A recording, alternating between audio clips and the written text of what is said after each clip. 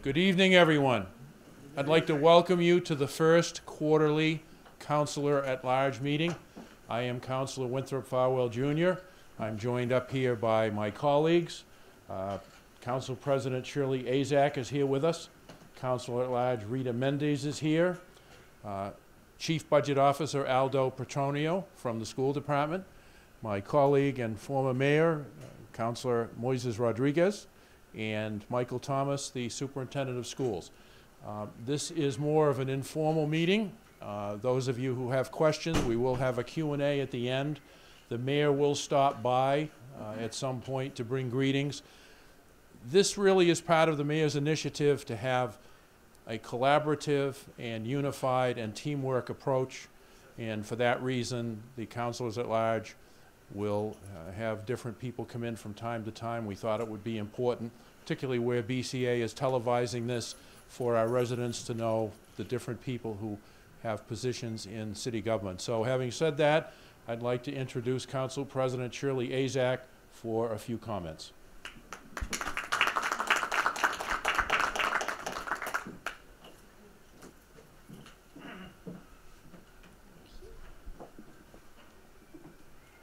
Well, good evening, everybody. And first of all, I'd like to thank my colleagues for inviting me to the at-large meeting. As a ward councilor, it's I know that we have 7 wards in the city of Brockton, and you're served by your ward councilors, but we have 4 very important people, and those are our at-larges that are here to help you with anything throughout the city. So, first of all, it's my honor to serve as council president for the year 2020. It's I can't explain what the city council means to me. It's a lot of collaboration. It's a lot of work, but it is rewarding. It is rewarding work, even though it's very hard. And once again, I look forward to serving this year as council president. As far as the what Councilor Farwell just mentioned, it's all about teamwork. It's about collaboration. It's about communication and education. So that's what our goal is. Our goal is to work together to make sure that our residents, our students, that everybody, even our colleagues, that everyone's educated and that everybody's working together. And that's what we hope to do. I'm not going to take up a lot of time. I will be here if anybody has any questions for me. But as with everything in the city, we have amazing resources. I hope people take advantage of our website. We have information as far as all of our phone numbers, email addresses, meetings. There's a lot of meetings in the city, so if residents want to get informed, go check them out on our website, check them out at City Hall, but we have a lot of places where we have a lot of meetings that people need to get involved and informed. So please check that out. My phone number is 508-451-1632. It's always on me. Always feel free to contact me with any questions at all. And I know my goal for this year is really it's communication and collaboration. So I thank my colleagues again for inviting me this evening. Thank you. One of our Council-at-Large colleagues just came in, and it's Tina Cardoza. And I'd like to recognize some other people quickly in the audience before I invite Chief Gomes from the Police Department to introduce himself. We have Councilor Susan DeCastro from Ward 4. And we have Mr. Rob May, Director of the Department of Planning and Economic Development. I hope I've hit everyone, and at this point we will ask Chief Emmanuel Gomes to come up and introduce himself, and we congratulate him on his recent appointment by Mayor Sullivan.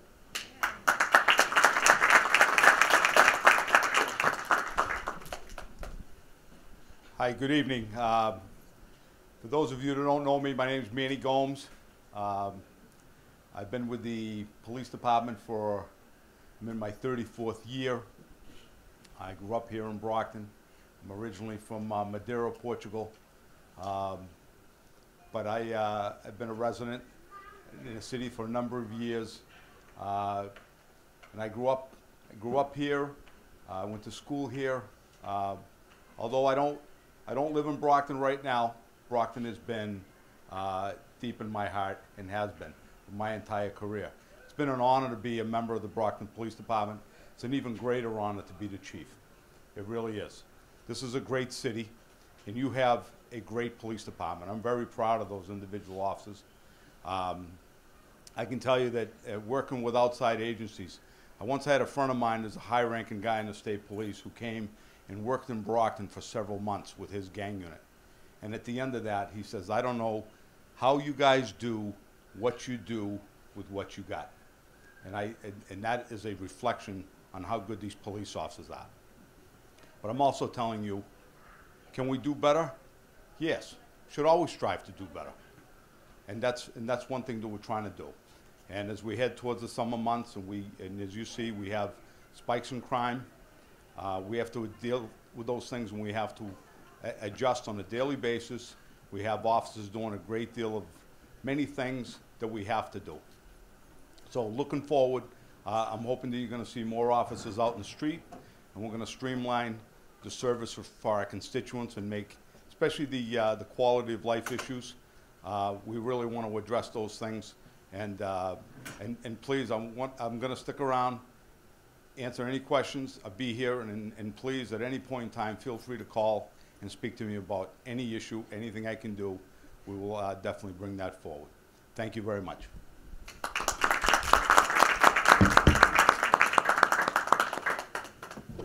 At this point, I'm going to pass the mic to my Councilor-at-Large colleagues to see if they have anything to do, and I'll start with the ladies. Thanks, Moses. Oh, you know what? I'm trying to be a gentleman here. Good evening, everyone, and thanks for coming out. I want to first thank the folks that voted for me and, trusted me to do this job. So far, it's been a lot of learning, mostly. Since we started, so a lot of getting to know who the department heads are and who the leaders are in the community, and getting to know a bit about how everything works at City Hall. It's been a great pleasure to serve you thus far, and I hope to continue to do so. And I want you to know, just like I said when I was running for office, that I'm here for you and that I'm available. I'll always try to get back to you as soon as I can, although I'm a bit backed up right now with my phone calls that I have to return. But I'll always be available, if nothing else, to listen and to try to get you the information that you need, and to try to help you, navigate through the system if you need to, and to reach out to folks that may have the answers that I don't. So just letting you know that I'm available. I'm learning. I'm in that phase, that we still need some time, our newer counselors, to get to know how things are going. But I have had folks call out, reach out, email, phone calls, and I've been able to help them with their situation. So I'm here for you. I have cards that I'll leave out before I leave with my contact information. Whatever you need, I'm here to try to help. Thank you. And I'll take questions as well after. Good evening, everyone. Thank you so much for being here. And as Tina said, it's really a pleasure and an honor to be able to be up here and serving each and every one of you. But one thing I want to tell you is that I want you to be aware and look at each one of us here, and to know that you have 4 counselors here representing you. So no matter where you live in Brockton, you actually have 5 city councilors at your availability to be able to pick up the phone and call. So if Tina's backed up, you can always call me too. So we're here for you, and we really mean it, because we want to make a difference in Brockton, and we're only going to be able to do it if we work together. So I don't want people, when I'm going around and knocking on doors, telling me that their voices are not heard, because your voices should be heard, because you should be here speaking up, telling us what you need, telling us how we can help, and we are here for you. So use us, call us, email us, and we're here to do the best that we can and give you an answer, and be able to get back to you and let you know what things can be done or maybe cannot be done, but at least give you an explanation. So I'm very happy to be here tonight, and we're going to be here answering questions, but most of all, we want to listen and hear from you and be able to know exactly how we can help you. So that way, we're just starting out our journey and to be able to do the best job that we can and be working together as a city to make the city of Brockton a greater place to live. Thank you so much for everything. Thank you for voting for me, and I really appreciate it. Thank you.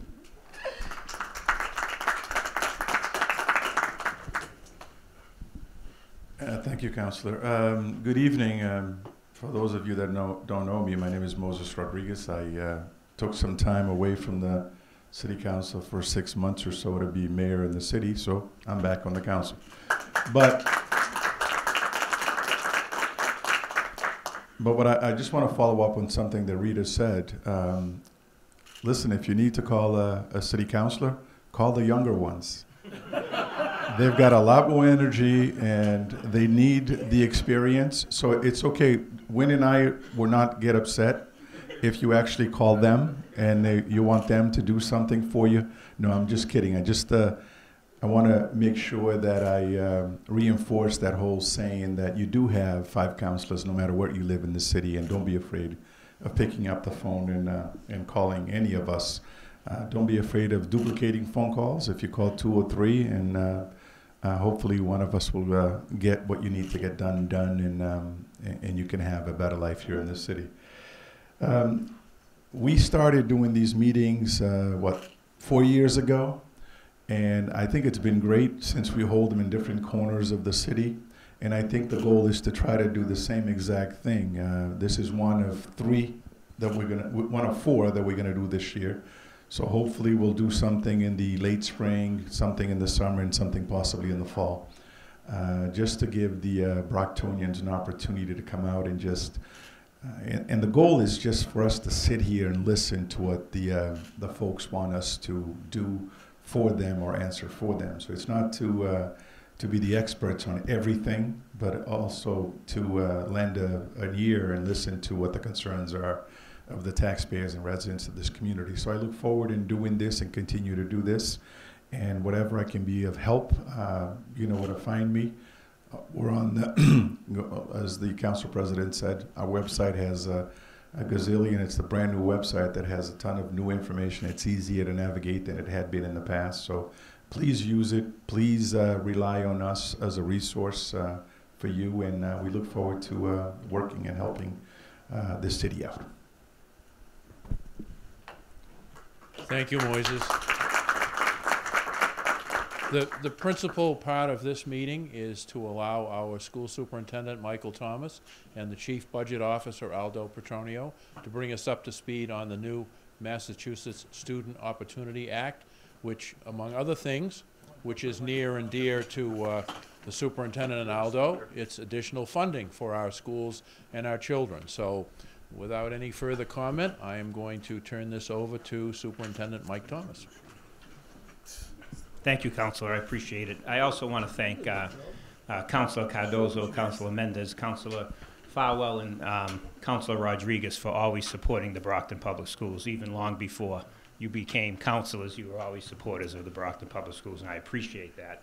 I want to thank former Mayor Rodriguez. I started as interim superintendent in July, and obviously that's when Mayor Rodriguez started as the mayor. So always for the 6 months he and I spent together, he was always very supportive, very easy to talk to. He and I talked every day, and he was a great support. So I thank him for that during those 6 months, and he continues to be a great support. I also want to thank Councilor Cardozo.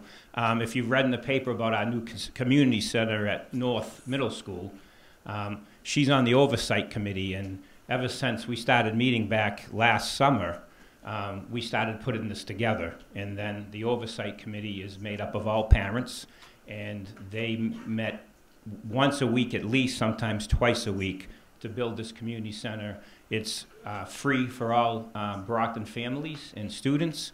All the providers volunteer their time. So we encourage people out there to please use the center. It's open Monday through Thursday nights from 5:30 to 9:30, on Saturdays from 10 to 2.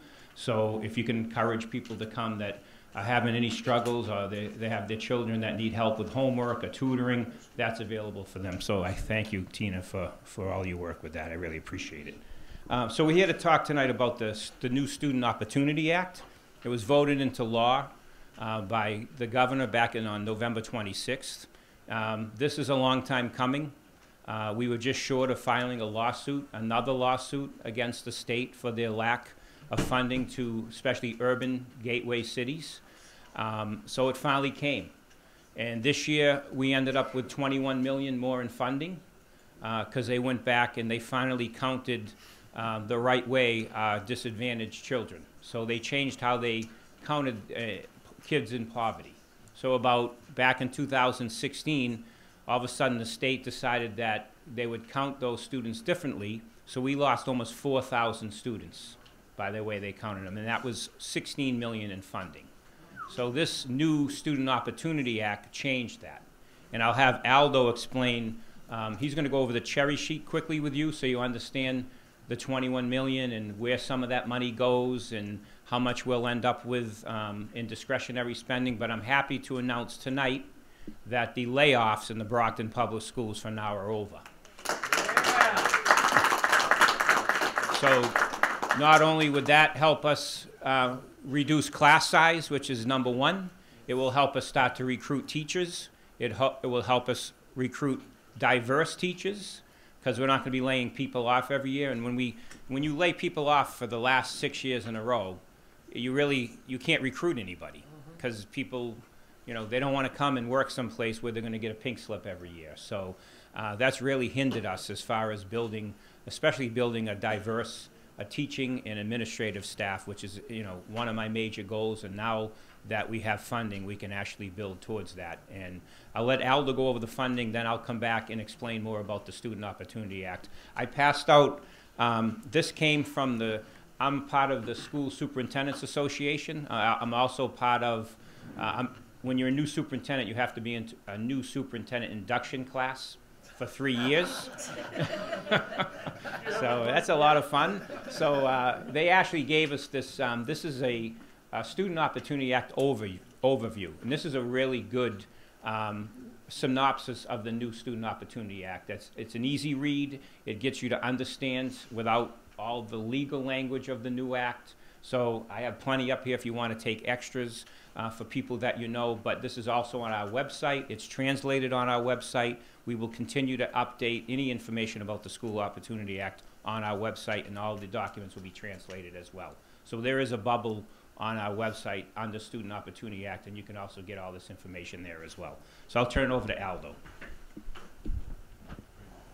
Thank you. Good evening. So as the superintendent was saying, we were on the verge of filing a lawsuit. And the reason being is that the urban districts, such as Brockton, Lawrence, Springfield, Fall River, our student makeup is a lot more poor than the suburban districts. So the way the formula had been working over the years, it had been failing in covering not only the urban districts, but everyone as far as health insurance costs. It never kept up with what it needed to keep up with. Special education costs, the same thing. It didn't keep up with the rising costs to all the districts. But out of those two factors, everybody benefited in the state. But the other two factors were low-income students and English language learners. Those were primarily the gateway cities. Again, the Brockton, the Fall River, the Worcesters, the Springfields. That was the area that we weren't being properly funded in. So about 4 years ago, they changed the formula to where we lost a lot of the funding that went towards the low-income students. So as the superintendent said, we lost $16 million. The state put out a commission to review and find out what the problem was, where it was. They got their recommendations on what to do, but the state had been failing for over 4 years to act on this. That's what led us to get together with Worcester and New Bedford to begin filing a lawsuit. We had law firms that were going to do this pro bono for us. So literally shortly before we came out with it, they came out with their plan. And their plan was to begin to phase in over a period of 7 years the funding to properly meet everyone's needs. So for the suburbs, it was a little bit of money. For the urbans, it was a lot of money. So they, at that point, did the first year, which is FY21, which will begin next July 1st, we're seeing an increase of $21 million, and a big chunk of that is primarily because they are now giving us the funding for our lower income students that they had taken away. They had taken it away simply because years ago we did lunch applications, and they based the number of lower income students from your free and reduced lunch applications. They went to a new system where they simply took our student database, compared it to the food stamp and the mass health databases. Any students that matched up, they counted. Any students that didn't, they did not count. So, as the superintendent said, we lost over 4,000 students, $16 million. Brockton, as we always do, began the fight. And we took the fight all the way to the State House. We brought buses of children in there. We attended meetings there. We met with the Speaker of the House. We met with the Senate President. We met with the Lieutenant Governor. And we fought this issue. And so they have now come and they've basically looked at correcting the formula. It's not 100% perfect, but it's a big step in our direction. We hope that funding continues year to year, but over a period of 7 years, we should continually see an increase, enough of an increase that, as the superintendent said, we hopefully have no more layoffs. So we are now going to begin building our budget on that. The $21 million we received is our gross revenue. What will happen is they'll back out any costs for charter schools, because we have students who go to charter schools. They back out any costs for students that go by school choice to other districts. They give us a little bit of money for students that come in on school choice, and they give us a little bit of reimbursement for those charter school kids that leave. Either way, we're gonna, from that $21 million, we will end up around $19 million available to spend on the system. I have about $12 million in costs that I've been carrying year to year on things that we've put off. So once we back out the $12 million to move forward next year, we have almost $8 million to begin rebuilding the district with next year. It's actually a pretty good amount of money because we're in pretty good shape across the district as far as the number of students in a classroom. But the superintendent's going to work at bringing those numbers down to have class size that's controllable. He's going to look at bringing in a lot of specialty positions such as student adjustment counselors and counselors to work with our kids. And at the same time, we want to bring back computers. We want to bring back new books, which we haven't had in years. We'll begin to phase that all in over the year. So the Student Opportunity Act requires us to do a lengthy report that's due by April 1st on how we're going to expend these funds. So we're working day and night trying to get that report done because we just got it last week, the outline, and it's due April 1st. So we'll be putting that plan together and giving that to the state on how we plan on spending these additional funds. And then going forward, we'll follow that plan, and we should see success in our system.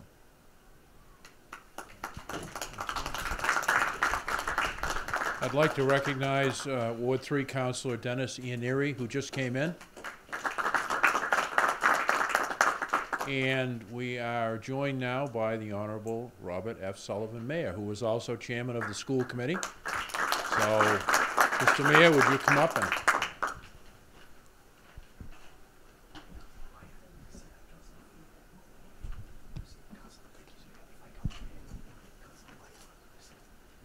The mayor lost 40 pounds, by the way, and I'm 63 pounds. 63. I am extremely jealous, very jealous. Well, good evening. Good evening, everybody. And first of all, I want to thank the Councilors at Large for hosting this event. This is something that I helped facilitate when I was a Councilor at Large for 14 years. And I just want to thank each and every one of you for continuing this. It's very educational. The whole purpose is to hear from you. And now I'm in a different role. I'm the mayor of the city of Brockton. And one thing that I've said is we're all in this together.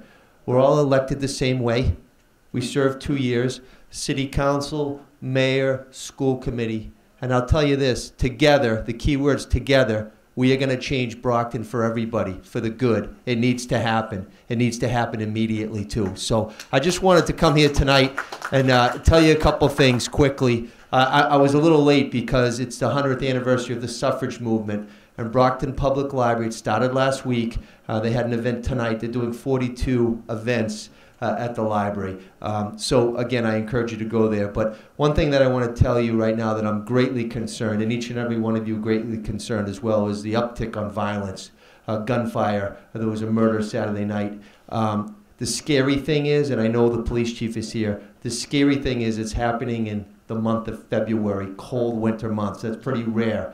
The concern is, will it increase in the spring and summer? What I'm doing tomorrow night as the mayor is I'm having a round table to try to get a grasp and a handle on it and educate myself. I'm meeting with law enforcement, clergy, and some community activists. After I walk away from that round table, and the city council president as well, after I walk away from that round table, I'm having a Stop the Violence community meeting for everybody. It's going to be probably at Brockton High. So it's a date to be determined. We're going to get a date, make sure that all my fellow colleagues on the city council, school committee, and superintendent can attend. But I just want to tell you that it's a scary time right now when there's gunfire in broad daylight at the Westgate Mall. So we need to make sure that law enforcement, state police, Brockton, and the DA and the FBI get a real grasp on that. So I just wanted to pass that on today. And again, I just want to thank each and every one of my fellow elected officials and the superintendent as well. Thank you. Have a good evening.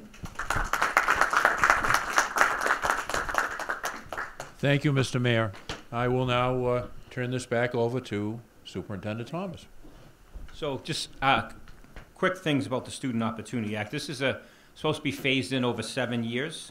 So it's $1.5 billion that the state is putting into education, K to 12.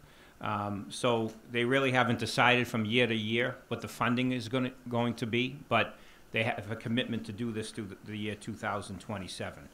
As part of the funding, the Student Opportunity Act requires the district to do what they call a long form for a 3-year district plan.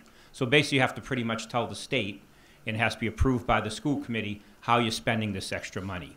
And the state wants you to make sure you're focusing and doing a few things well, but you need to focus on your special education students, your English language learners, and students who are falling behind by 2 or 3 grade levels. So those are the things you need to put your money into. And the actually state gives you a menu of items to choose from. And they're from a variety of different things: expanded learning time, increased opportunity for common planning time for teachers, more social and emotional supports for students, which are adjustment counselors, obviously hiring personnel to lower class size, make sure that we buy curriculum materials and technology that are up to date and not 20-year-old textbooks. You're supposed to expand early pre-K programs, which we need to do because obviously we changed our start date for our kindergarten students. So bringing diversity to the education workforce along with administrators, and then developing additional pathways to strengthen the college and career. We've done a lot to try to get our kids ready for college, but we've fallen behind getting those kids who aren't going to college ready for careers that nowadays are paying a lot of money, and we're not preparing our students for those opportunities. So there's money there for that. Part of the Student Opportunity Act, between now and April 1st, there'll be several meetings like this because I am obligated by the law to hold meetings for stakeholders, meaning you, parents, even though some are not parents, community members, residents. So there'll be plenty of meetings that will be advertised.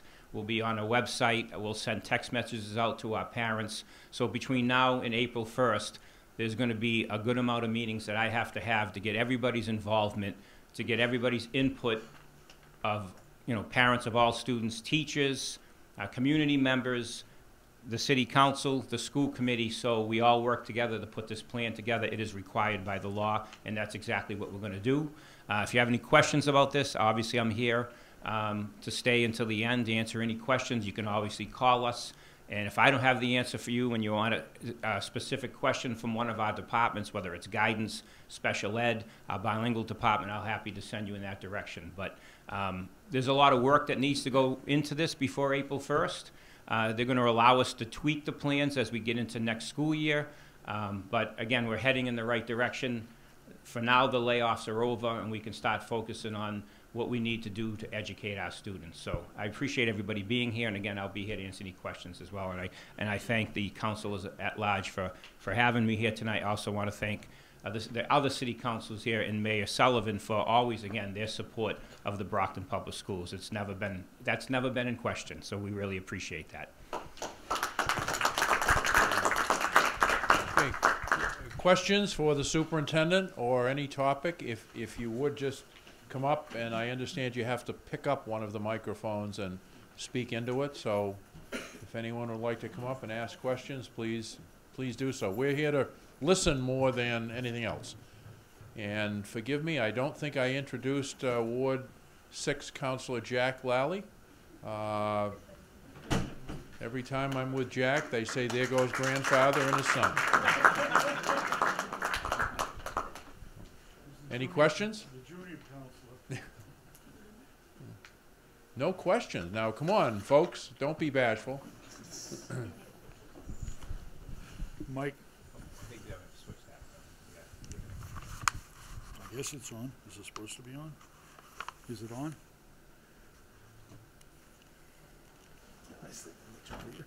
There we go.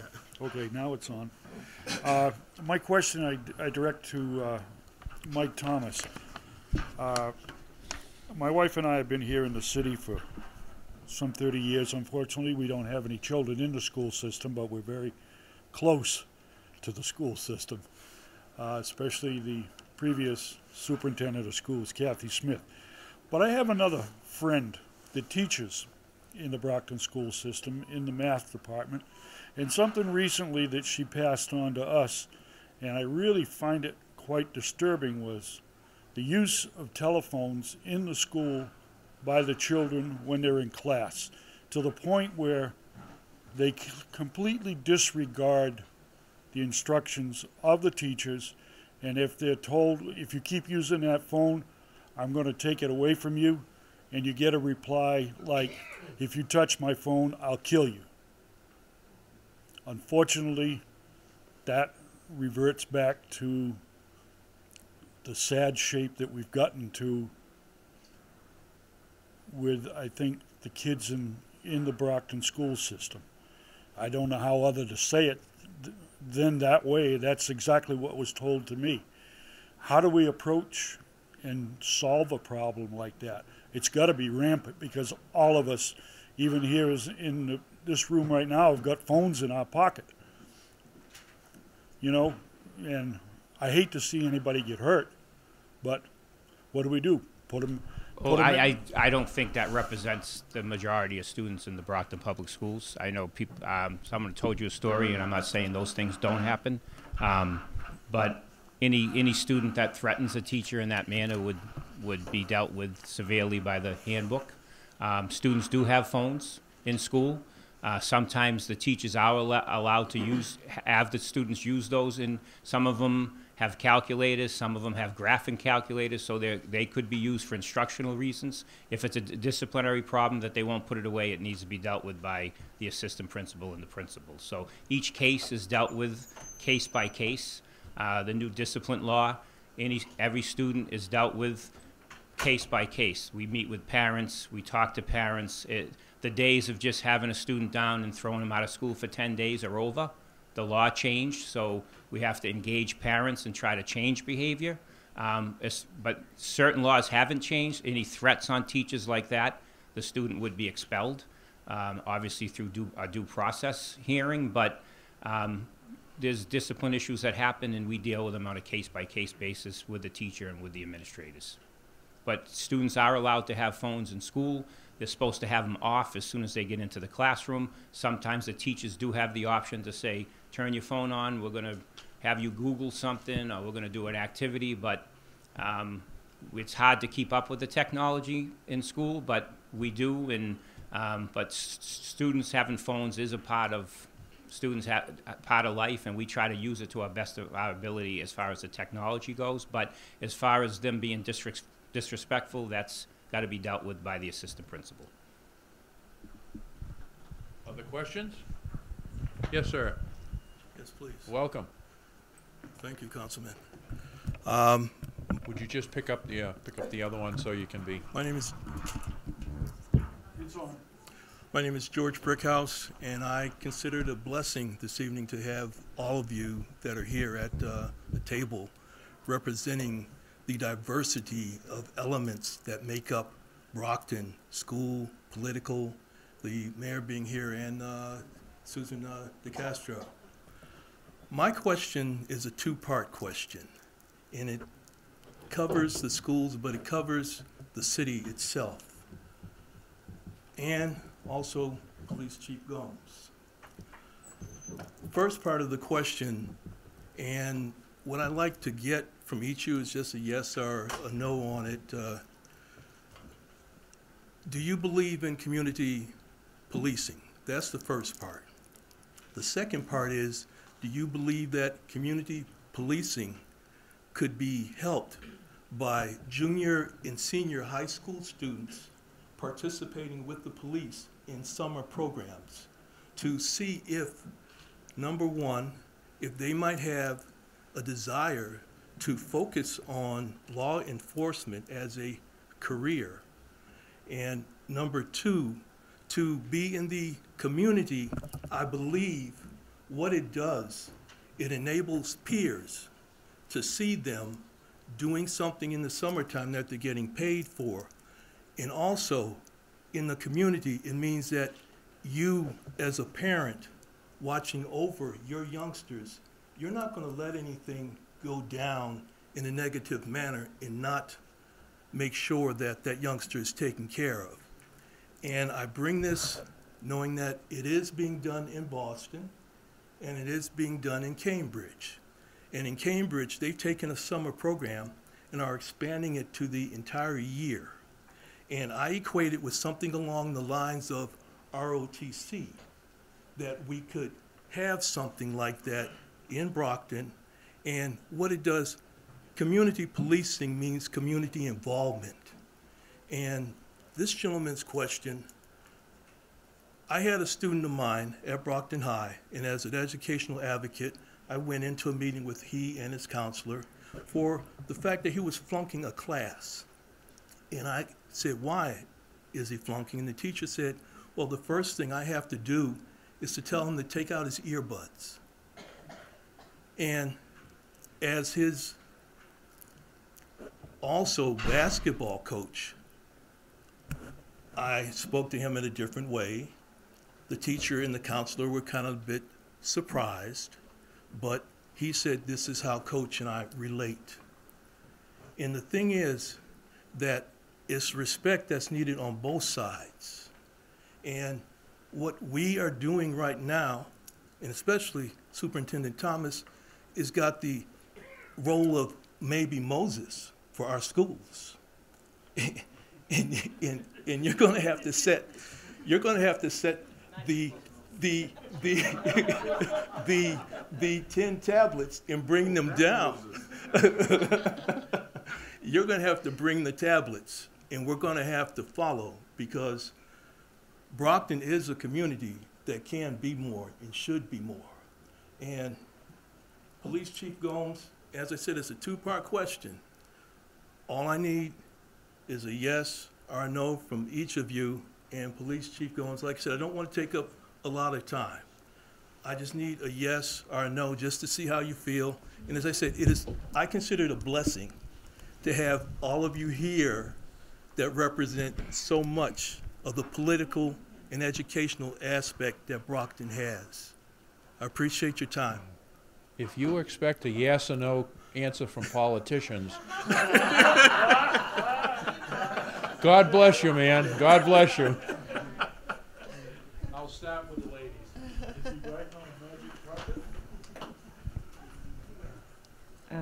Mr. Brickhouse, was it Brickhouse? Yes, it is. George Brickhouse. Pleasure to meet you face to face. We spoke on the phone earlier this week. Had a great conversation about some things in the community. Great question. When Chief Gomes was appointed, the first thing we did, Councilwoman Mendez and myself and Jeff Thompson, who are the three new folks on the block, reached out to Chief Gomes to address that very question around community policing. I think it's important. I think Chief Gomes earlier spoke to how he wants police officers to be more visible. He's definitely on board. I mean, I'm not speaking for him, but we had a great conversation around that.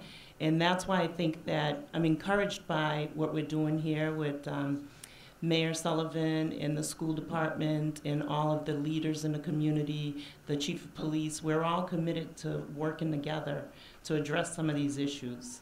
So I'm pretty sure that everybody here is definitely a yes to, we would like to see more community policing. And, you know, address some of those issues that you just spoke about. And maybe that model is something that we can entertain, you know, in the summertime, to have students, you know,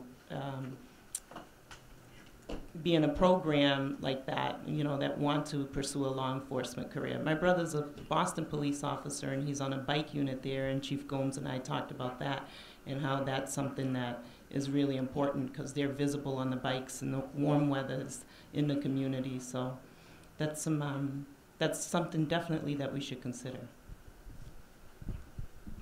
Yes, so that is a great question, because we were really talking about that, because that is something that we're very committed, and we believe that in order to change a city, we have to change how the culture views a police officer, because it's culturally.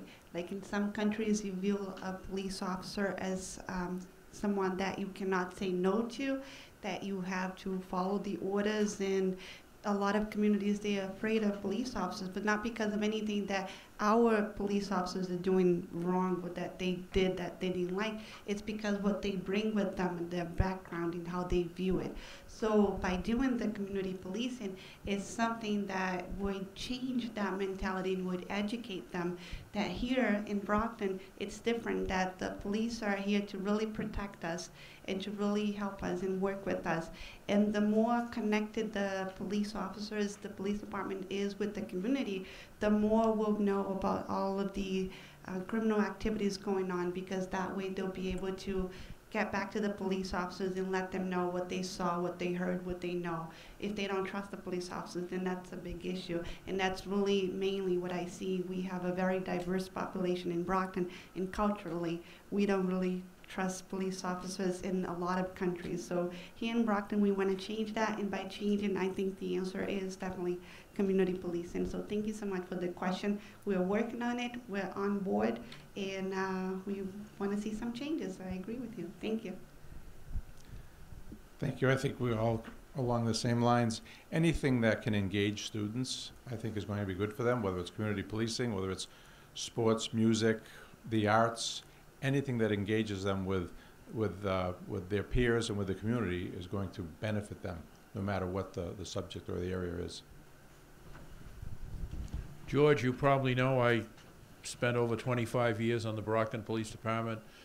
Nothing is more important than a strong police community relations program. You could have 500 or 1,000 officers, and if those men and women don't earn the trust and respect of the residents aren't going to respond in kind when you need them to help solve a crime.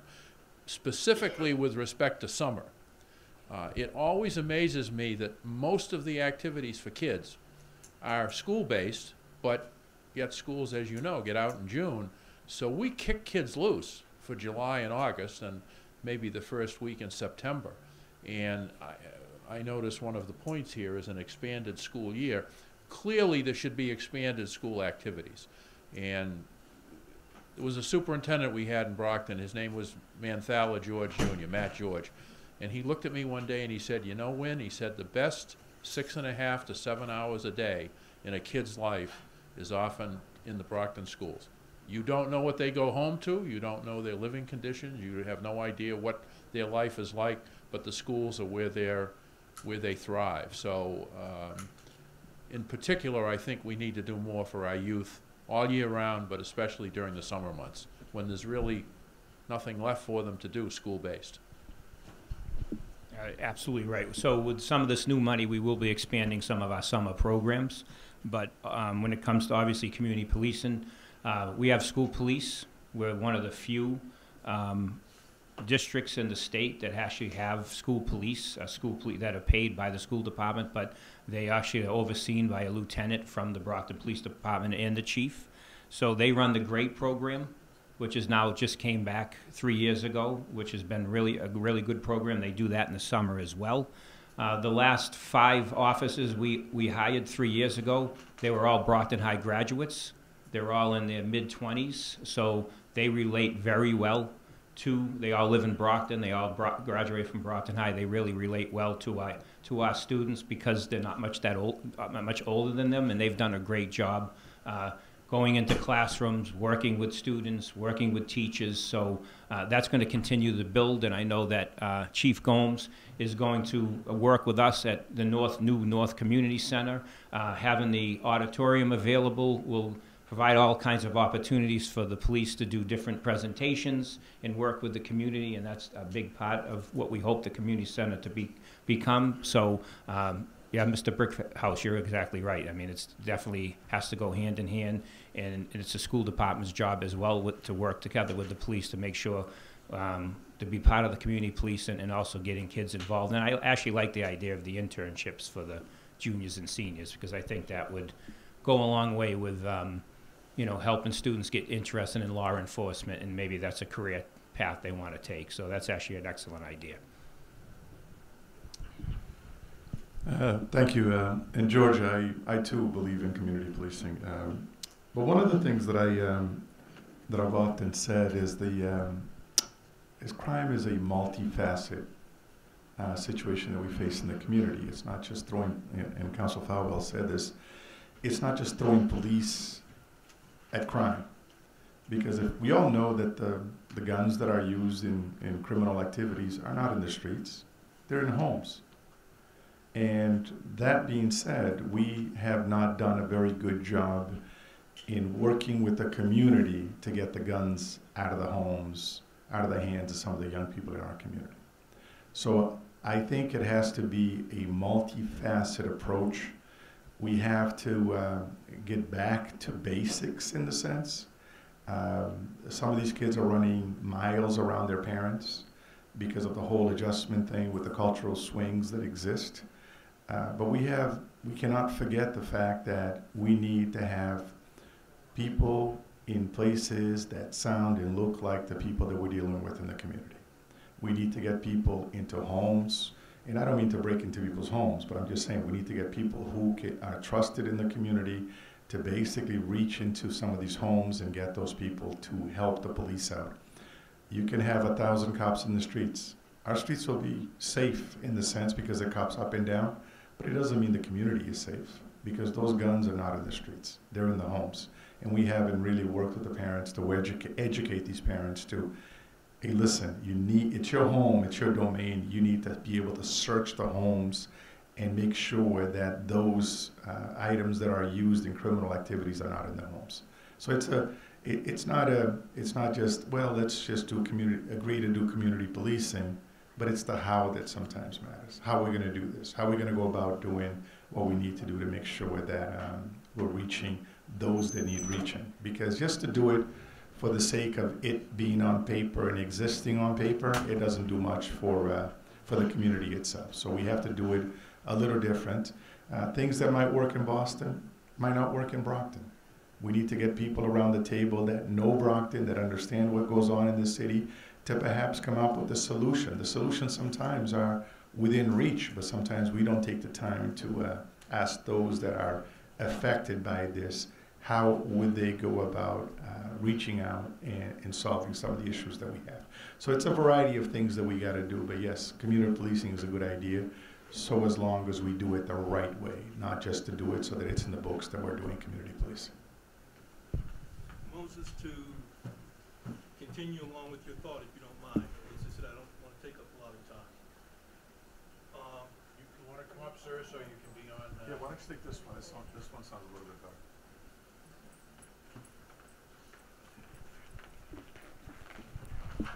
As I said earlier, I do consider it a blessing to be able to chop it up and to have dialogue in the community. I mean, I'm really appreciative of the time.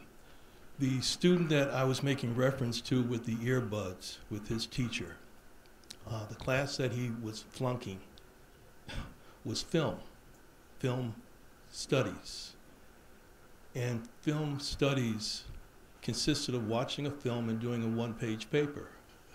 But he was flunking because of the earbuds and the fact that he wasn't relating. So after we had that discussion, and the earbud piece was taken out of the mix. The next film was going to be Get Out. And my response was that if you don't get an A on the film Get Out, then you and I have some serious problems. Afterwards, he and I went to Frank's to get something to eat. And during our time at Frank's, he jumped up on his side of the table and said, they're not teaching me and helping me with anything that I need to get through in my life. And so what Moses was saying, I point out, I have a 501c3 program called Dare to Be Great.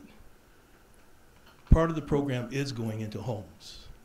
I know that teachers don't have time, but part of the program is going into the homes. I've gone into homes and had parents say, Coach, what are you doing? Turning off the television set. I didn't come here to watch television with you. I came here to talk about your youngster because it's 100% we have to be somehow involved with the parents. We have to. One of the things that Councilwoman Cardoso and I were talking about through the community center was what I'm looking at doing is a 6th grade program. In the 6th grade, the reason is that parents have to drop off and pick up their child. So while they're doing that, the opportunity is there to also talk with them about what's going on in the home. Because the home has to be the basis. It isn't the teacher's responsibility to raise a child. It's the teacher's responsibility to help educate a child and to advance his knowledge and his understanding. It's the parents and the community. It takes a village. It takes a village. And Brockton has that opportunity to be the village. And as I said, you were 100% on point. It's got to start in the homes, and we have to find some way to do that. And as I said, I just consider it a blessing to have the conversation this evening and the chance to chop it up with you in terms of what's going on in George Brickhouse's head.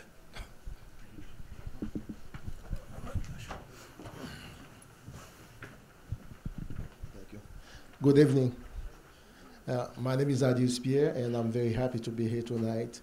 And I'm just going to say congratulations to all the elected officials, congratulations to you, Superintendent, and congratulations to Chief Gomes. It's not a question, it's not a comment that I want to make. This is very important for the community to have a good meeting like that. However, we don't have a lot of people here. I wonder how you guys do the advertising for that meeting. Because where to find people, you have to go to the churches. You can send the invitation to the churches and send the invitation with the kids because not everybody have access to social media. I found out last night on Facebook from Enterprise. So, but some people are working now. And I was wondering if today is a good day to have that meeting. Would you consider to have another day like Thursday or maybe Sunday? I don't know. But I think, like the superintendent just said, we're going to have more meetings like this. So next time, think about other folks, where to find them, because the meeting is for them. That's all I want to say. Go ahead. Oh, microphone? Okay, yes. That's all I want to say. Thank you. Thank you, Arias. That's a great point, and I was going to bring that up. I see my buddy Adriano Cabral back there. And I see Eva right there, 2 folks in the media. And I was actually on Eve's program this week in Randolph. So I'm happy that you all are here, because this is a great way to get information out. Although this is in English, I'm happy to come on programs to explain some of the stuff. That's why I'm taking all these notes. And then bring, hopefully, a translator, a person along to help. Because I think, like you said, Adias, a lot of our older folks, they don't They're not on social media. So the radio, the television programs are very important in getting this information out. I think we need to do more of that. And then as far as, you're right, we need to meet people where they are. So the churches are super important. I've always said that we have to have a better connection with the churches. It's a great way to disseminate information. So there's work to be done around how we communicate in this city and how we get information out. Thank you for Brockton Community Access. They do a great job in putting information out there. But again, it is in English, so we need to be able to to have it in Haitian Creole and in Spanish. Inez is here too. Thank you, Inez. Get information out there in Spanish and Cape Verdean Creole and in Haitian Creole. So we have to do a better job of that. And you're right, maybe find a different day that people are more available to come out. So these are all things that I think about a lot in trying to, because I run my own programs and it's always a challenge to get people out. So trying to find savvy ways to get people more engaged. I know Eva's doing the census and she's been going nuts trying to find ways to get people engaged. So, it's a challenge for all of us. And the demographics here certainly has changed, and we don't want the same people coming to these programs. We want more diversity, more folks coming out and listening, and we want to find better ways to get the information out. So yes, we have some work to do in that area. Hi, Adias. I just want to say I completely agree with you, and I agree with what Tina said too, because we definitely need to get some interpreters to these meetings and have other cultures and people also in the city to be involved and to be here and get the word out there. So we have to do some work on that, but at least they can watch on YouTube or TV. And but that is a good point. We definitely need to do something better. Thank you. And I don't mean to interrupt, but I did want to make a comment for Mr. Brickhouse.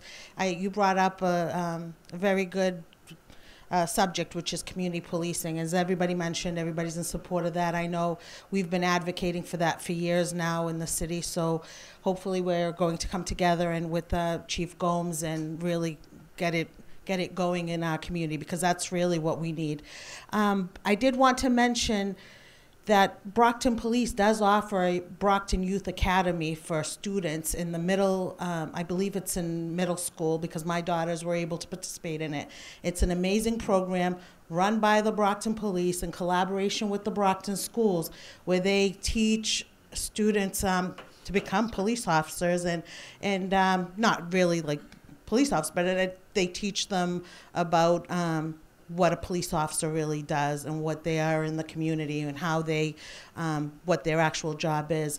I will tell you, I believe it's a few weeks. I don't know, it's been a while since my daughters were in middle school, but the students leave there respecting law enforcement, respecting the police, and it's a great program, and I know it's still going on because I do hear about it.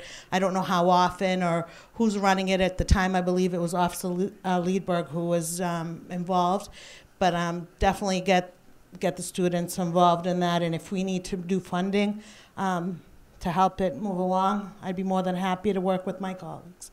So it's that the programs are out there. We have a lot to offer in Brockton. It's just a matter of getting the information out to everybody. Thank you.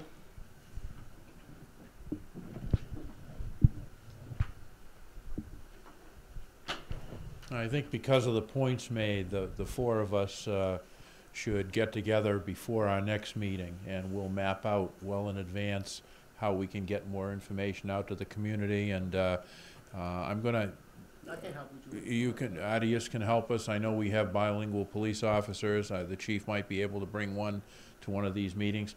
Before we proceed, I'd like to recognize State Senator Michael Brady, who took time to come in and join us. And I'm going to put the chief on the spot before we go to the next question. And Chief, you were, I remember when you came onto the police department. I guess that really dates me, but talk a little bit about community policing, and I remember Officer Luciano and all that he did, so.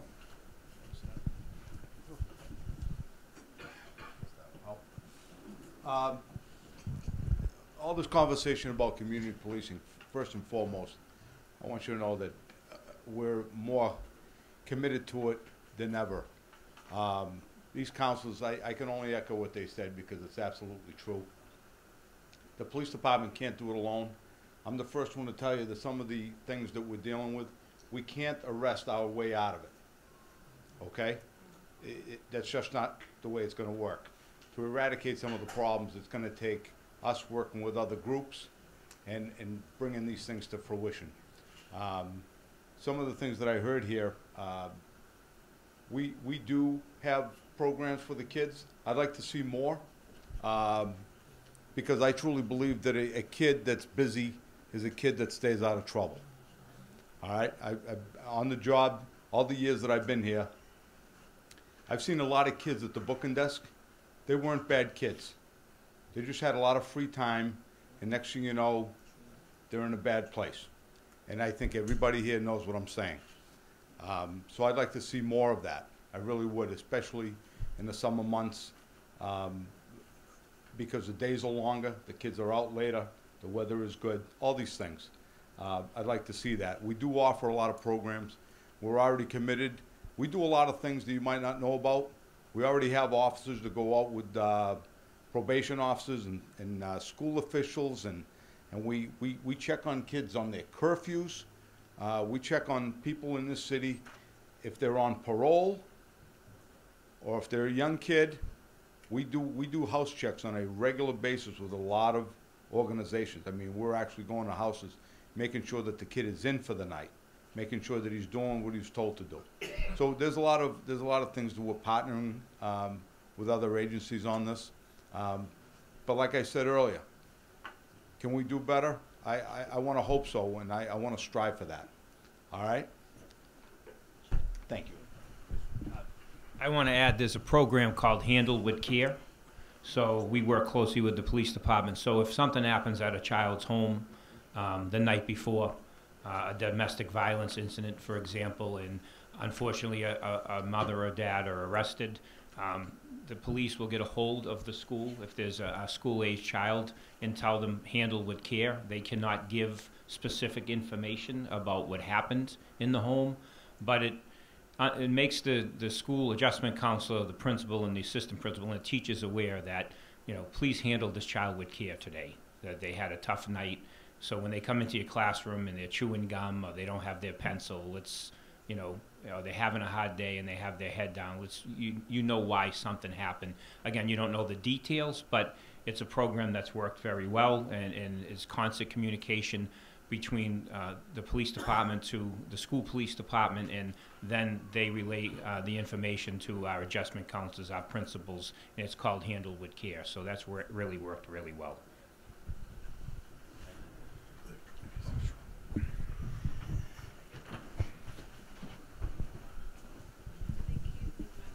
My question for the superintendent. My name's Steve Kelly. Maybe 30, 40 years ago, I represented the welfare department on a dropout prevention coordinating council. I think Mo was on it with me. You know, Councilor McGarry was on it. It was basically a coordinating council that worked at helping out at-risk youth that involved all the state agencies, Massasoit Community College, Bridgewater State College. We had an alternative junior high school. We had a business mentor program. We had a college mentor program. And that went on for 10 years. You know, it was funny. We ended up stopping because the budget crisis, we had foundation money. It stopped and it went out. Well, unfortunately, at the same time, I also got a promotion, started working in Boston, so I couldn't follow up on it and work on it. But I really want to see us bring that back, because it really worked. It brought together all the state agencies. You know, a lot of times there's programs that the state agencies have that can help us out working in the community. You know, one of the things I got done with that is we were talking earlier about the teen parent program. I was able to put daycare in place that really kept that program running. You know, and that went on, it's still going on and doing really well. You know, through that program, I got kids that were on the verge of dropping out of school through college. I had one kid that ended up going to Bridgewater State, and then 15 years later, you know, I basically had, my car was, you know, broken down. I bumped into her in a restaurant and got a ride home with her. She's now a homeowner. She's working as a social worker. So this kind of stuff works. You know, I was up in Boston for a meeting on education reform that Deval Patrick had. We even had Phil Johnson, who is the Department of Health and Human Services for the state. You know, I went up to him at the meeting. I said, "Do you remember when you came down to Brockton?" And yeah, he did. He said it really worked. So I'm wondering if we could bring something back like that. So we have several summer programs. We work with DCF. I have 15 community mentors that work with the school department that run some programs. So we have about 3,000 kids, at-risk kids, that take part in several summer programs from K to 12. So those things, maybe the agencies have changed, but the programs have not gone away. We do still get grant funding. Our community schools programs run a lot of activities. We have a summer program for middle school just for females. That's really when it's called the CHARMS program. That was 150 middle school females running. It was a program that happened at North 5 days a week. We still have the Brockton After Dark program, which is run by the mayor's office. That still goes, and that goes at night at different schools. We have a male program from 6 to 12. We had 300 students involved in that last summer. So there's still several. There's several that I'm forgetting, but several of those programs are still running. A lot of it's through grant funding. The agencies have changed, but obviously we're always looking to expand. And I appreciate everything you did to help with the Project Grads program years ago, because it is still going strong, and it's a very vital part of the Brockton Public Schools.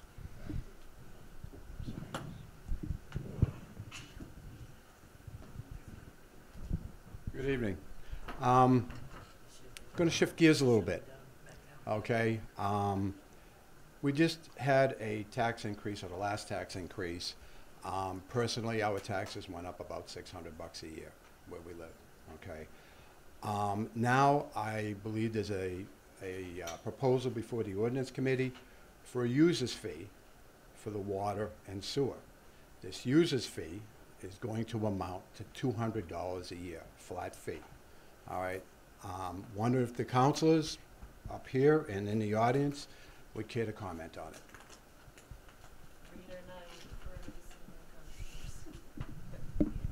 I think I'll defer to our most recent mayor, Moises Rodriguez. I think I'm going to defer this to... Well, one of the things that we had been looking at is, and by the way, I want to make sure that we talk about this a little bit. Our taxes didn't go up. The value of the property went up. We actually lowered taxes. I know sometimes it's hard for people to understand that, but the dollar per thousand actually went down a little bit. And actually, this is probably the lowest tax rates that we've had in this city in a very, very long time. We lowered the business taxes and the commercial taxes, as well as the residence taxes. But the fact that your taxes went up, in a way, it's good and bad at the same time. It shows that your property is doing well, but it hurts your pocketbook a little bit. But I just wanted to make sure that people understood that we did not raise taxes. We lowered taxes.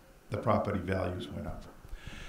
As far as the water rates are concerned, we had a long deliberation over this. I don't know if you know this, or at least the people who are watching us at home know this, but our water and sewer infrastructure in this city is in shambles.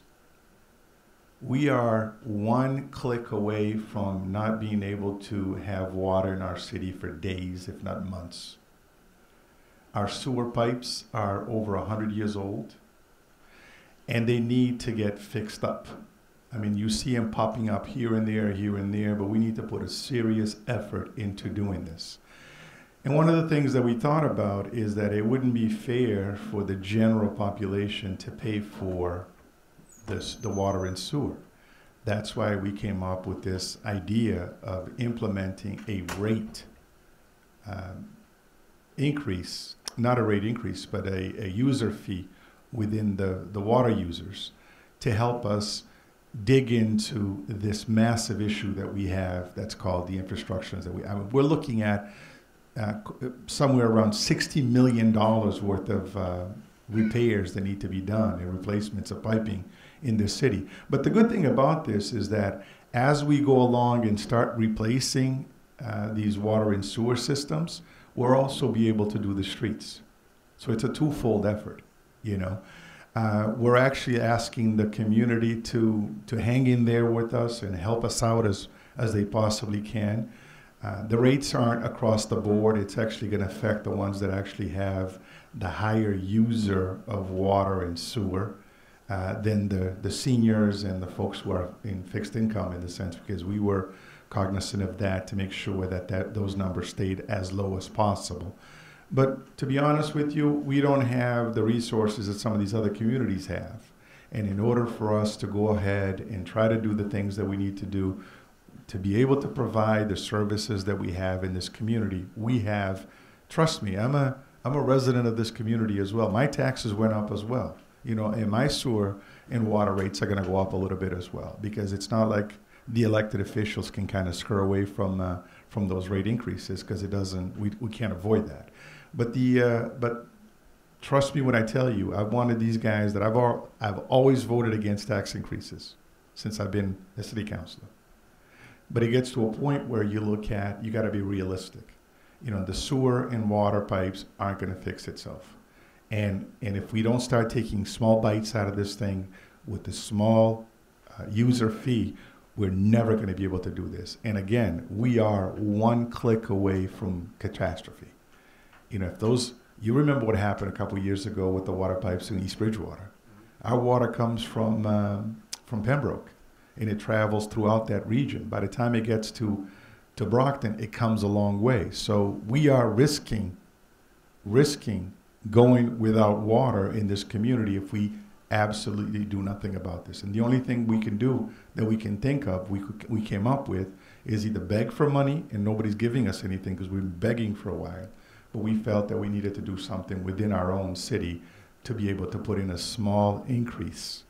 Again, calculated increase, not to hurt the most vulnerable folks, but to come up with a small increase so that we can kind of start tackling that issue with the water pipes in our community. We have areas in the city that they have absolutely no water pressure, because those pipes are now, you know, when they were 6 to 8 inches, they're now probably down to 1 inch or so of water coming through them. You know, and that's also not fair to individuals who are paying for water and sewer in this community. So I know we're taking a hit on this because nobody wants to increase this, and I personally do not want to do this, but trust me, we had absolutely no choice but to do this. Absolutely no choice to do this. And every single thing that we raise out of this, these user fee increases are going to go into the infrastructure of the pipes and the sewer in the city.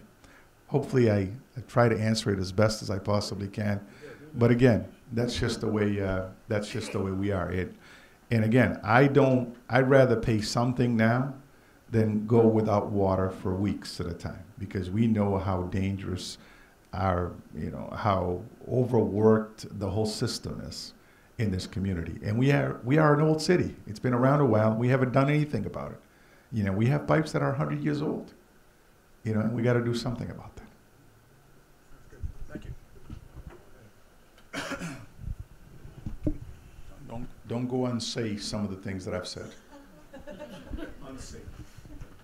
No, I might go in an entirely different direction. I don't know. A couple of things. A user fee by any other name to me is a tax. Frank, I don't know where you went. So, look, I'll keep an open mind out of respect to Commissioner Rowley and the Chief Financial Officer. I'll listen to what they have to say about water and sewer rate increases and user fees. I do want to know, however, what are we charging the other towns for which we provide water? I want to make sure they're paying their fair share at the same rate, and I'm not sure they are. The other thing I've asked the DPW to do is to tell me who's not paying their water bills. If we have $2 million in unpaid water bills because people are just saying, lien my property, lien my property, lien my property, I'm not going to pay it, that seems unfair. If everyone else is struggling with their family budget to pay these quarterly water and sewer fees, it seems to me everyone needs to be part of the solution and not make only a certain percentage of people part of the solution. I don't know. I would not say that this is a done deal yet. I wouldn't. The last thing I would say is we can never lose sight of the fact that in this city, there are people who live paycheck to paycheck, who live Social Security check to Social Security check. They've earned their Social Security benefits. They don't have a lot of excess income. So it's just not a little bit of a nibble on the tax rate, the taxes that are paid, and a little nibble on the water and sewer rates. The cost of food goes up. The cost of homeowners insurance goes up. The cost of car repairs go up. And if you put that together in the aggregate, if it's too high, you're going to force people out of their homes. You're going to force them into another town.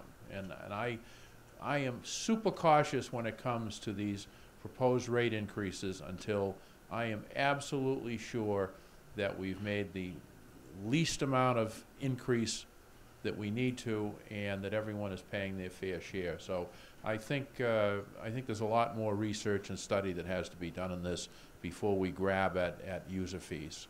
With all due respect to my council colleague, whatever he said about the infrastructure needing repairs, he's right. How we get there is as one of my colleagues would say, we got to sweat the details. We have to sweat the details. Would the ladies care to chime in, or do you want to? I don't blame you a bit.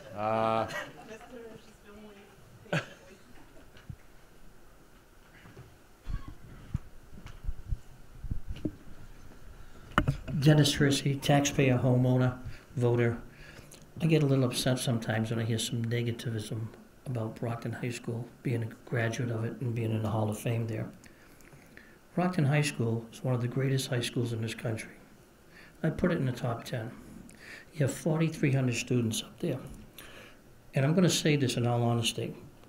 There's probably only 100 at the most that are really disruptive. The rest of those kids are good kids. All they want is a chance to get that high school diploma so they can go out and join the military or go to some institution of higher learning and take their place in society. I wish you people could have seen the great music performance, the Christmas performance. I don't think there was a high school in the country that could have matched that. We recently had some plays at the high school, the winter plays in the drama department. Outstanding. We got a basketball team that's on a roll that's got a chance to win the state championship. No matter what program there is at Brockton High, a kid can get the best.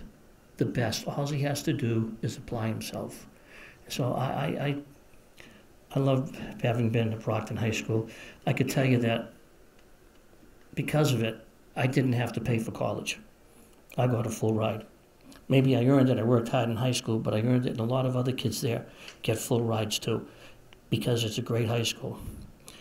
Let's not forget too, that this city, Chief Gomes, on the population of this city, he's 28 police officers short. I hope our city council over the next year gives you those 28 police officers, because I know how much it will help. We really are down in numbers, in our fire department as well. And we have a great fire department. And our police department is doing an incredible job with the lack of police. They're doing an incredible job. I want to say something about the new money that's going to come in, which I think is great to the school system, because Moses, you probably were a product of this. Did you ever have a Cape Verdean teacher when you went to Brockton High? And we have kids who are Spanish who never had Spanish teachers. We had kids who, it's just crazy. Kids who are Afro-American, they never had an Afro-American teacher. But now that's going to change, which I think is great, because kids need to identify with people.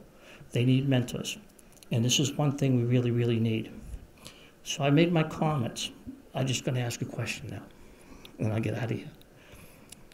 I'm hearing all you're doing is building apartments in Brockton. And we're not bringing businesses into Brockton for jobs. We just had something fall through the other day on down off of Main Street. We were supposed to have a restaurant and a brewery there. They pulled out. Now I'm hearing the rooftop restaurant is not going to work. Nothing's going on there. We need to have some industry. We need to have some type of entertainment. We need that to come to Brockton. Our Shaw Center and our Rock Stadium are a mess. Believe me, it's a mess. They need to be totally redone. So my question to you is, what are we doing about entertainment to Brockton besides building apartments?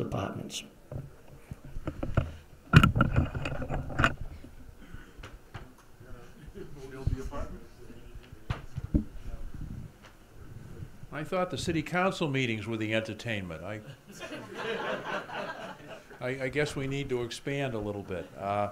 I think, given the fact the mayor just took office, we've got to give him a chance to work with Mr. May from Department of Planning and Economic Development, work with us as a council, because we each bring our own interests and peculiarities to economic development.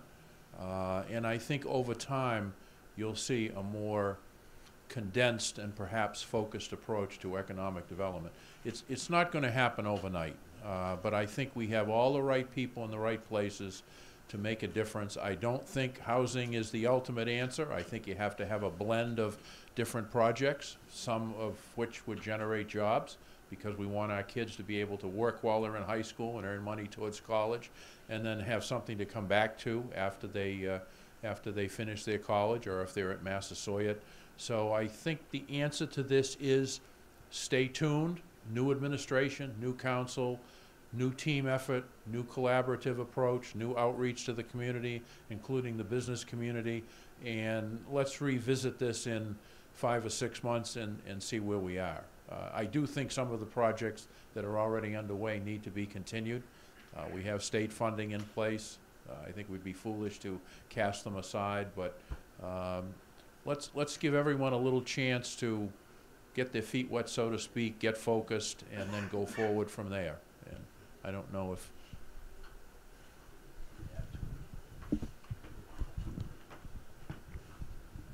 Thank you, Dennis, for your question. On top of what Wynn said, there's a lot coming up. I was just at a meeting yesterday on the CSX project, and some interesting data that came out of that. But the thing that I'd like to see is the businesses we already have. I'd like to see them thrive, and I'd like to see more educational opportunities for business owners to expand and to, you know, to help their organizations, their businesses thrive in the community. Having sat on zoning and the folks that come in front of us, there's a lot of education that's needed when they bring projects in front of zoning, and I feel like we as a city need to kind of foster that, you know, to help businesses so that they can thrive, so that they can have more entertainment and more, you know, better food, better restaurant, better services. So besides working with, you know, besides building and economic development, we need to focus a lot more on what we already have. I think there's something to be said about that. You know, let's rally around the businesses that are already here to see how we can support them. And support folks from the community that are trying to build as well. Okay? Does that help some?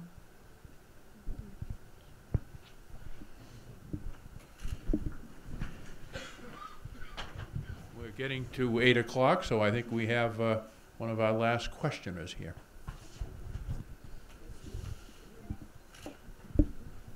Hello, everyone.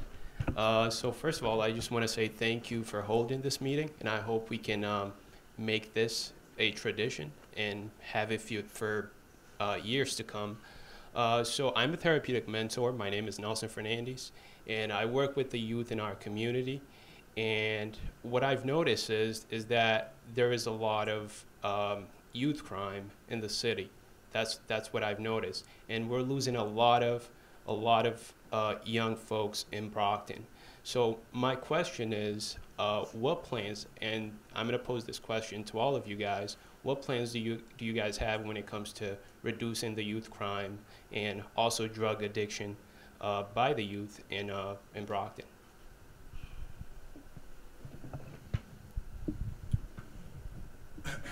Well, I'm going to throw this out here because this is up my alley.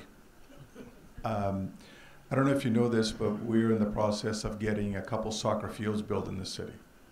Something that we've been working at for I don't know, since I came to this community some 40 years ago. We haven't really done much in terms of developing what we could within the communities that we have. So we're looking at right down the street here, putting something that's artificial turf with lighting so kids can actually have access to it during the day and also in the early evening hours. There's going to be another one up in the north central side of the city as well, just to give the young people more opportunities. The issue with the opioids that we have in this community, I don't know if you remember when I first came into the mayor's office, one of the things that I wanted to do is bring the stakeholders together to discuss the issues of the opioids, the overdoses, and also homelessness. Because, you know, although what you see out here is a Brockton issue, a Brockton problem, but it's not really just a Brockton only issue. The vast majority of the folks that we have who are involved in overdosing and in issues of in the opioid issues, or even homelessness when you think about it, are not folks from Brockton. They're folks from the surrounding communities that come into our community for services, and they end up staying. You know, so we gotta look at this whole thing as a regional effort. We can't do it alone. I mean, I know it almost sounds good when we say we got to have more police, we got to have more fire, we got to have more teachers, but I don't want my taxes to go up. I don't want the rates to go up. And those two things don't jive. You know, either you're going to increase some things or decrease some other things. You cannot continue to, we have the men and women in uniform that are given 2 or 3% raises on a regular basis. And if you give them those raises, you have to raise taxes to compensate to make up the difference. You know, so that's why it's important for us. I know as politicians, we're supposed to preach the no new taxes or no increasing taxes, but increasing services. You know, that is actually hypocritical in a sense, because it doesn't make any sense. We can't sit here and say we need to put more 40 or 50 cops in the streets, and at the same time saying, well, my taxes went up by $200 or whatever, and we can't do that, because those funds have to come from somewhere. You know, and it's also important for us to remember that we as a community have not done a very good job advocating for our own community. I say this all the time, and I'm going to say it again. The worst enemies of Brockton are Brocktonians. We go around, people that work for the city, people who are police officers in the city, firefighters, politicians, you name it, badmouths this community on a regular basis. You know, so it's kind of hard for a business to move into Brockton when we have people in high places talking, excuse my French, crap about our city. So we don't do a very good job. We don't spend any money in advertisement. We don't spend any resources in campaigns to bring people and business into our community. But we want things to change. How is that going to happen? When we've got people that say, oh, you know, one kid in the Brockton school system did this. Well, it's one kid out of 18,000 kids. I mean, let's put it into perspective. Of course you're going to have those kinds of problems when you have, you know, 4,600 kids running around in the hallways of Brockton High. Once in a while, you're going to have some issues, but you got to take it in stride in the sense to realize that we are a city of 100,000 plus people, and those issues do happen in cities this big. You know, so, you know, if it was happening in Avon, it should be a problem. But in Brockton, I'm not saying that it shouldn't be a problem, but you need to understand that we are a city of 100,000 plus people. But we need to become a bit more of cheerleader, a lot more of a cheerleader for the good of Brockton, because we don't do a very good job in cheering for the city. We sit here dwelling on the negatives, dwelling on the issues. There was a shooting down here, but we don't take the time to say, well, the shooting was actually committed by somebody from Boston, or somebody from Stoughton, or somebody from someplace else. It's labeled in the city, but we don't sit here defending the city as we should. And I think that's one of the things that I've always said, that Brocktonians, to some instances, or to a certain level, are the worst enemies of the city in terms of not promoting this city in the eyes of a lot of people. How is a business going to move to Brockton if I'm sitting there in a room bad-mouthing the city? How are they going to do that? You know? So we need to be a little more positive about this and realize that, you know what, cities have city problems. We do have problems that cities have. You know, when you're the only city in the middle of 27 communities in Plymouth County, you're going to have city problems that you shouldn't expect in Plimpton or in some of these other smaller, towns that we have. But we need to start promoting this city a little bit better. And I think it takes every single one of us, residents, elected officials, city employees, to do that in a positive sense to promote this city, because if we don't do it, no one else is going to do it for it.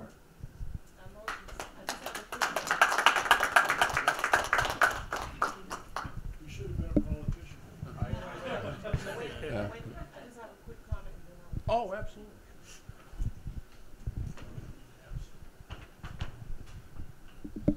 I think the business question was before that one, before Nelson's question.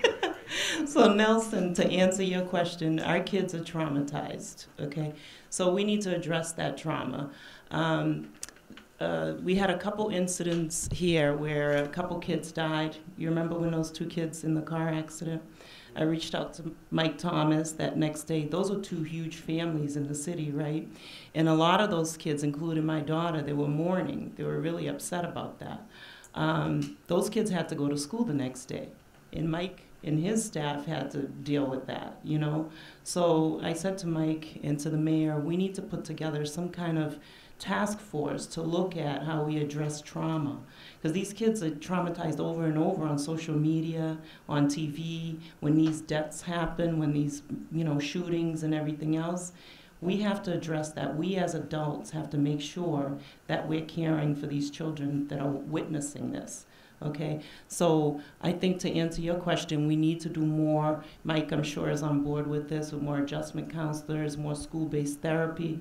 Adriano, we talk about that all the time. We need to, come out when these things happen and make sure that somebody is speaking up and talking to parents and going out to the homes and reaching the young kids. And then when they're in school, offering therapy. In all other suburban communities and everywhere else, when something like that traumatic happens, they send counselors out to people's homes. They do it in Boston. They do it everywhere. We don't do a good job of that.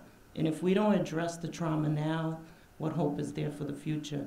The other thing is, as far as the opioid epidemic, we get funding in the city to address opioid. But the big problem that we have in our communities is really alcohol and marijuana. The kids are all smoking marijuana. They're all vaping. We need to do more educational programs for our children around marijuana. We need to address alcohol that leads to domestic violence. Those are the big issues that we have in our community. I'd like to see more AA programs in Haitian Creole, AA programs in Cape Verdean Creole. We don't have those things, and more education around the dangers of marijuana and vaping in our youth. So some of that funding I'd like to see go towards that.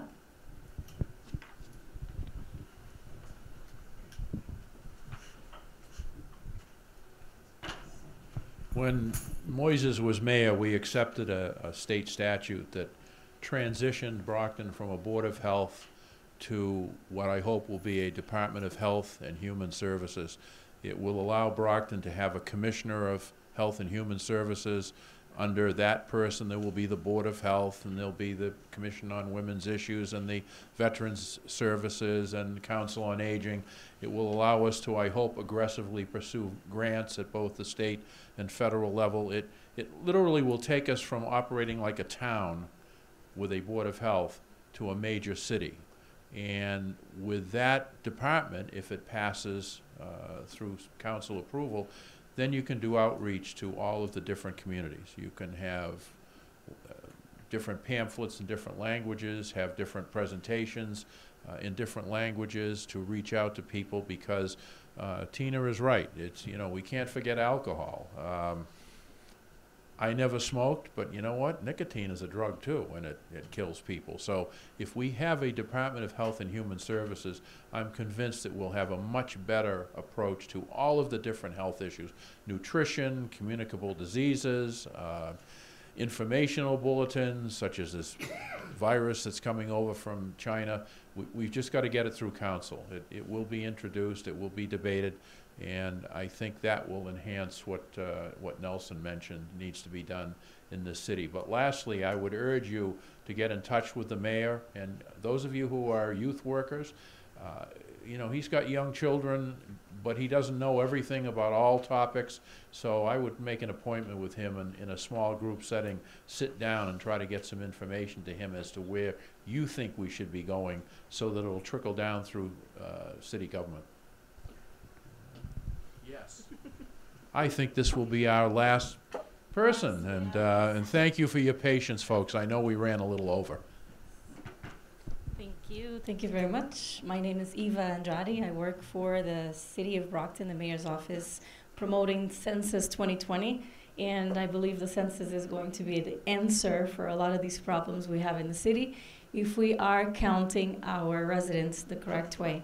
So if we do a good job with the census this year, our budget will increase, and then we'll have money to tackle a bunch of these issues that we have in the city. We'll have money for better programs for the youths. We'll have money for the police department to create maybe the community police.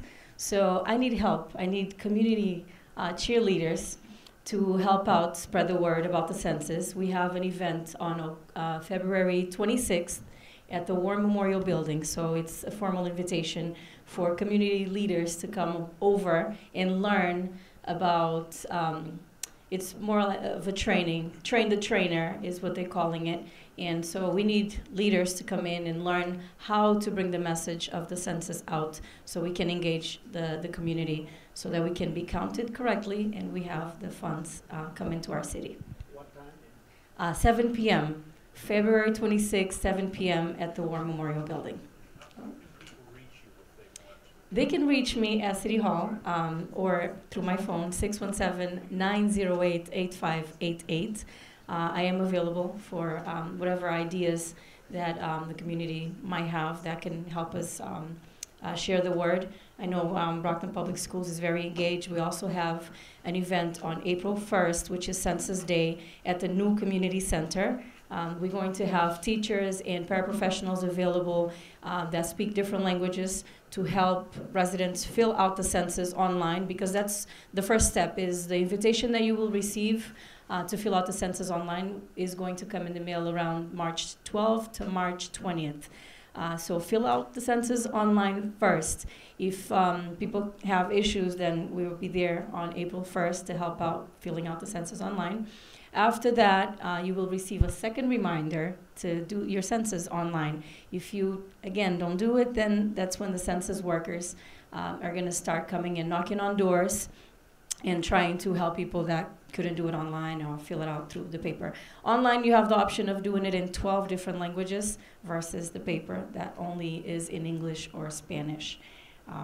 And I'm available to answer any questions regarding the census and taking away the fear filling out this paperwork that a lot of the residents in Brockton have right now.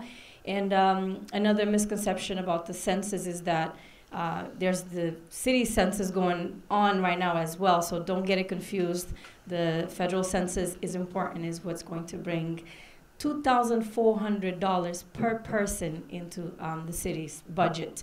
So if you don't fill the census, it's $2,400 that we lose in our city budget, so that's important. All right.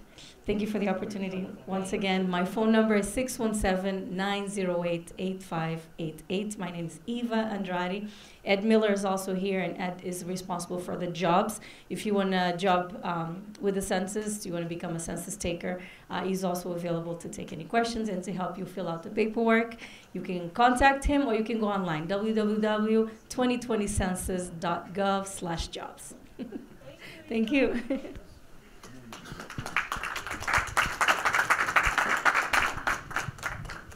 Thank you, Eva, so much for clarifying some of the census.